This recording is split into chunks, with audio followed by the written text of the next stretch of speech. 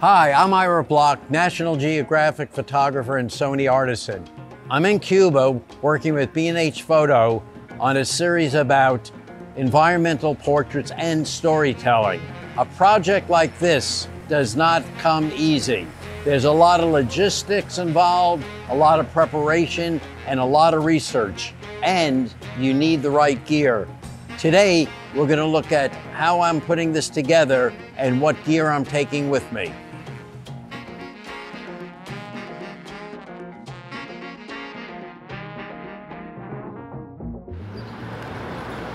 I'm here in Cuba, and putting this trip together may sound very daunting to most of you, but for me, it's part of what I do. This is part of being a travel photographer, a photojournalist. You need to know how to get around places. And one of the most important things is having someone, a local person, be your boots on the ground. You could call them a producer, you could call them a fixer. But these are the people that put your trip together. They work out all the details. You talk with them, you email them, you try to set things up beforehand as much as possible. I have a friend that's living down here for many years, and he's my local fixer. I've worked with him on other projects in the past, and he's also a former photographer, producer, so he really does understand the needs of a photographer, which are a lot different than the needs of a tour group coming down.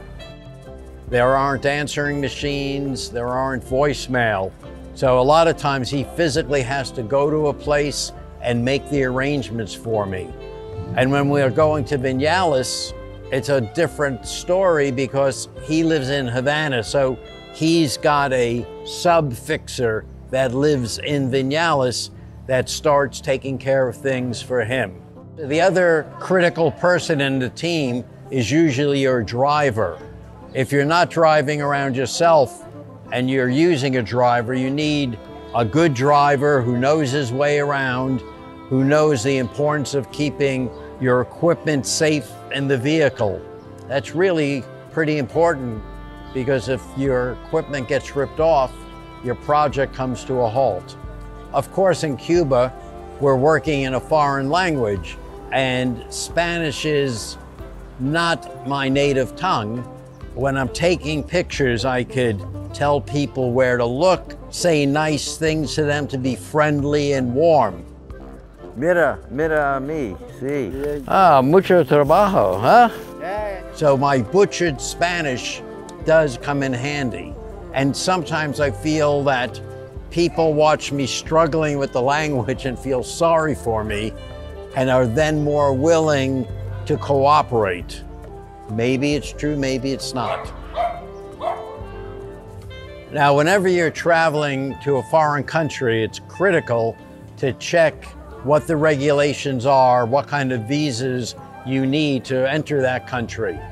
Every country is a little different, and some are easy, some are more difficult. Some people like to show up in a place, do very little research, and go with the flow and just have serendipity guide them through their photos, which, if you've got time to do it, is kind of an interesting way. But if you have a limited amount of time and a limited budget, then it's very important to do the research, to understand the country, to understand the culture, so you know what kind of photos you need to take. So once you've got all that in place and you know what kind of photos you need to take, then you have to start thinking about what kind of camera gear am I going to bring? And that's where we're going next. Let's take a look at the gear that I've brought with me.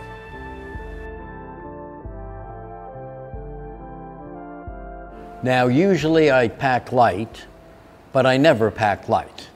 I usually think I'm going to pack light, but I always bring more than I need because I don't want any surprises.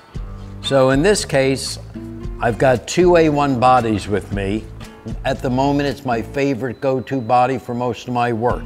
It's just terrific. Can't say enough good things about it. They're very quick to work with. Maybe it's because I know them so well, and I like the physical dials on top to make changes. I brought 3 zoom lenses, sort of my trinity of zooms with a slight change.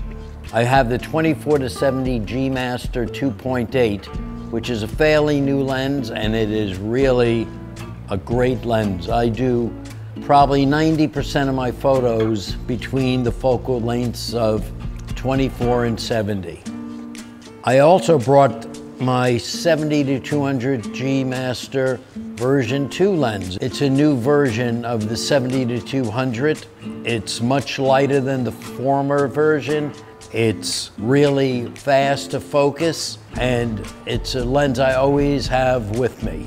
The difference in this trip is, instead of a 16-35 2.8 G Master, I decided to bring the 12-24 millimeter 2.8 lens. It's obviously a much wider piece of gear, anticipating being in small rooms where I'll need to get back a bit and won't be able to, so that'll give me a little bit more width. On the prime side, I brought a 55 millimeter 1.8, which is a lens that's been around a long time, but it's still a great lens for me. It's one of my favorites. It's very small. The 24 1.4 G Master is another lens I use quite a bit, especially at night when I'm walking around and I need that f-stop of 1.4. This lens is a little bit heavier. This is the 135 1.8, which I like to use for close portraits and at wide aperture so I can knock the background out. It has beautiful bokeh, and it serves its purpose really well when I'm trying to do tight portraits instead of my looser environmental look. So what do I have? I have 1, 2, 3, 4, I have 6 lenses and 2 bodies with me. And I've also brought along the 1.4 tele-extender. In case I need a little more reach with my 70-200, this works really nicely to give me, I think it's about 350, but you could put in the comments what you think it is. I don't have the time to do the math right now. You'll notice in some of the episodes, I'll be using my primes more in Vinyalis because those pictures are more set up, people I know, I've got a lot more time, so I'm able to work with the prime lenses there. However, in Havana, I'm moving around quite a bit and I don't want to be fumbling and changing lenses. So in Havana, you'll see me using a lot more zoom lenses. Well, on this trip, I've got a little surprise. I've got the new Sony ZV-E1 full frame camera. It's mostly meant for video and for vloggers. It has a multi-directional built-in microphone and it's small. I brought it along really so our crew could use it because we're planning on mounting a camera on a car, and I think it'll be fantastic on a gimbal. And now I'm looking at it and I'm thinking, I may want one for myself. This is damn cute, that's for sure. And full frame, 12 megapixels, but very small, fully articulating screen. We'll give it a try and maybe I'll get one for myself. The other little surprise I brought was the Sony 50mm 1.4 G Master lens. For years I've been using my 50mm 1.8. It's nice and small, but this is almost a stop faster and it's about the same size as my 24mm 1.4, and this is, from everything I've read, a terrific, really sharp, wonderful lens. I'm going to use it myself, although I know the video crew will be trying to grab it out of my hands, but we'll see what we could do. And of course, when I'm traveling, I've got plenty of little accessories. I'm going to show you a few. This is pretty cool. This is an HNY digital filter, and it's a variable ND, a polarizer, and it will fit any mount from 67 to 82 millimeters. So you only need to carry one ND, one polarizer, one piece of equipment instead of a lot. The back is spring-loaded, and it really does stay on your lens. And we're planning on using this when we mount the ZVE1 on the hood of the car to shoot through the windshield, because I want to take off some of the glare from the windshield using the polarizing effect. I love tripods. I especially love little ones because many times I'm too lazy to carry the big one with me. So I always have this with me. This is a little Benro tabletop tripod. It's always in my bag, and I could always put it on a table, on a rock, or anything when I don't have my big tripod with me. If I really want to get low to the ground, I have a platypod with an old ball head on it that I could mount on flat surfaces, put something on it to keep it nice and flat, doesn't take up any room. And when I do bring my big tripod, this is a really nice size to travel with. It's an Enduro tripod, and it's got a nice ball head on it with a quick release plate. As far as bags go, this is what I go on the plane with. It's a Tenba Roti, and it carries basically all my cameras, and it will fit in the overhead of any plane. Well, most any plane. I'm sure we'll find one where it doesn't fit. But this is where I keep all the equipment traveling on the plane, because I do not want to check anything.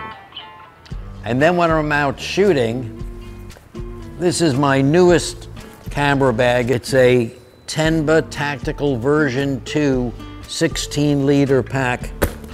It's a little dirty from my last trip to Jordan, I think. But this is a really good street bag. It holds enough equipment, and yet it's not so big that you're going to load it up with too much stuff and not be able to carry it. When I'm going out to dinner and I don't really want to carry a lot of equipment, I take this cute little Tenba DNA 9 slim messenger bag. I could fit a lens or two in here, some extra batteries, and my cards. And I'm ready to go, I'm ready to eat, and I'm ready to take a picture if something shows up. So these are just a few of my accessories. Well, I hope this video helped you feel a little less overwhelmed and more prepared for your next trip. Let me know where you're going and what kind of gear you're taking. Now it's time for me to head out to the streets of Havana and take some great photos. I'll see you there.